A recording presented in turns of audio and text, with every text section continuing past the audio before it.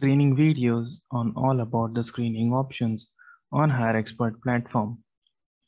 In this session, we are going to understand what are the screening methods on the platform, how the screening works, how to use these screening methods, and some important points. As you can see, the platform provides three types of screenings to the employers. First is profile screening, other is online test screening, and the last is interview screening. An employer can smartly configure all these three screening methods to get most favorable CV.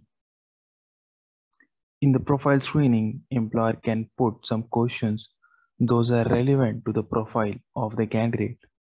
Questions like if candidate have worked on some skill and for how many years, if a candidate have required skill or not, if he is okay with some location or not. A recruiter can ask these questions to the candidate on the call and submit these answers. Depending on the answers, points will be allotted and screening will be done.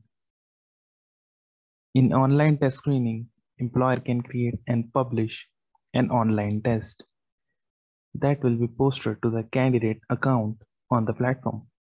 He or she can then take the exam and answer the questions posted by the employer. Depending upon the answers, points will be allotted and scores will be generated. Depending upon the score, screening will be done.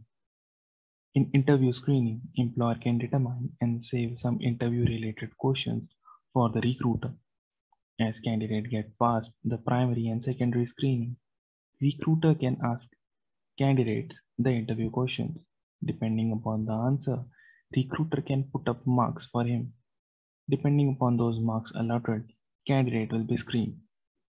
The employer can use all these screening methods, customize them in combination to screen out the CVs and select the most relevant candidate for their job.